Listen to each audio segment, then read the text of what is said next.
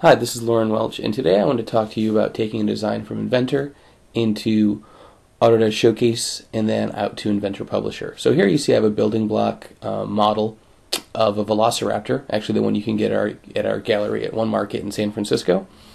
And what I want to do is take this from Inventor, and here you can see we've got nice reflection, material properties, colors, all that nice stuff. Take this into Showcase, get some really nice visualization. So here inside of Showcase you see I can take that same Inventor assembly file, bring that in to Autodesk Showcase 2011. Now here inside of Showcase it's going to bring in the actual Inventor assembly, and this is important because it also means it's associative. So here you'll see obviously the colors come in. Let's switch my environment and my scene and make this a little bit nicer. So here you can see out of the box I have a variety of default environments to choose from. So I'm going to stick with this ID Tech. Now one of the nice things, especially from a visualization standpoint, is Showcase allows you to quickly and easily change a lot of things like floor settings, lighting, all of these things that can be kind of time consuming and quite frankly kind of annoying in other visualization products.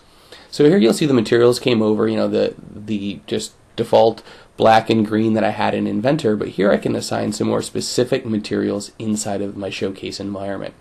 So here I'll stick with like a black matte. I'll take the green and all green blocks and make them a nice bright plastic that's defined inside of Showcase, and I'll do the same with this yellow. Now one of the other things I can do is take things like that clear plastic I have up there, and maybe I want to make it like a red lens, some of the default materials I have in Showcase. So now very quickly and very easily I've taken that Inventor assembly model, brought it into Showcase, and now I have a much more realistic visualization. Now one of the things I notice is I'm missing the tail. So back inside of Inventor I'll go in and I'll take my tail IPT part file and I'll just put it in my assembly design environment, and very quickly and easily I'll just simply place this in.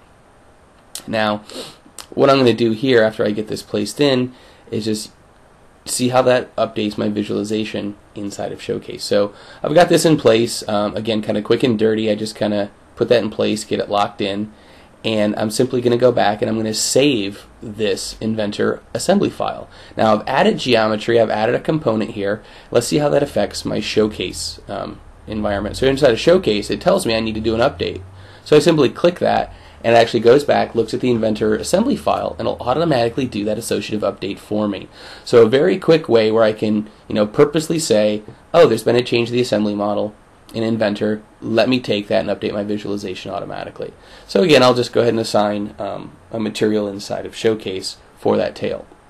Now that that's set up, of course I could switch to different environments, do a bunch of shots, all the amazing things you can do in Showcase. I'm just going to quickly and easily rotate to a good position, and maybe I'll just turn on my ray tracing. Again, the thing with ray tracing is we're doing real-time visualization inside of Showcase. Ray tracing takes it to the next level, so you get all of your indirect illumination, all of your different reflections, and you'll see as it goes through I can turn on my ray tracing status and it lets me know when it's done with my ray tracing. So I'm getting very, very powerful, very, very sharp, realistic imagery very quickly inside of Autodesk Showcase, again based directly off of my Inventor assembly file. So now that's done, let's see how we can create some instruction sheets with this inside of Inventor Publisher. So again, the same Inventor model that I used inside of Inventor and Showcase, I can open inside of Inventor Publisher. Inventor Publisher allows me to take my Inventor assembly, create a series of snapshots to really show how this product goes together. So Publisher is really nice because a lot of times those exploded views, instruction manuals that you make inside of Inventor for your engineers and manufacturing might be different than you want for your end customers. So inside of Publisher I can make purpose-built documentation for, in this case, assembly instructions.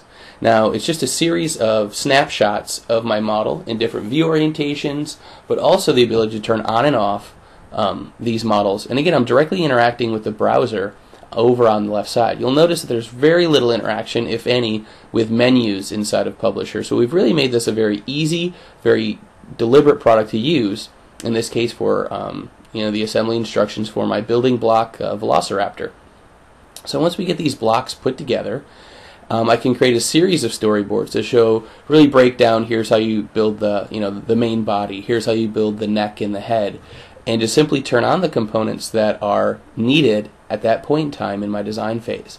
Now the other important thing to realize here is, just like in my Showcase environment, here inside of Publisher this is tied back to the original Inventor IAM, the original Inventor assembly file. So any updates I make to that Inventor assembly file are automatically going to be reflected in my documentation inside of Inventor Publisher. So here inside of Inventor Publisher, I'm just going to finish off with some of the legs, and of course the feet and the tail. So now we've got all these assembly steps put together. Now here I can play a video, I can output this to a variety of different formats. I can actually come through and do things like copy and paste specific snapshots that I want to reuse, maybe in this case to really break it down in more levels. So here I can take a specific snapshot using standard functionality you're used to using, copy and paste, and now I'll take that duplicate and I'll essentially say, well, I actually want a step in between to say rotate it around so people really understand how to work with the model. And again, I'm trying to do this all visually without any text. Now, Publisher gives us the ability to do text, but I'm just going to publish a Word document that says pure images. Because again, you're talking, how to interact with kids. So kids necessarily don't want to read their instructions, they want to see pictures of how to do it. So here I output a Word document directly off of my Publisher session, and I can extract image information, text information, whatever information I want. In this case, I just wanted the images. So here you'll see we'll scroll through, and all those images that I created, all those snapshots, came through into this Word document. Now I could output this as a PowerPoint, as a PDF, as a flash video on my website, whatever I want to do. But the important thing here is now I have a full set of assembly instructions based on my native Inventor model. So what you've seen now is we can take from Inventor, put together our building block Velociraptor, take that into Autodesk Showcase, and then output it into Inventor Publisher,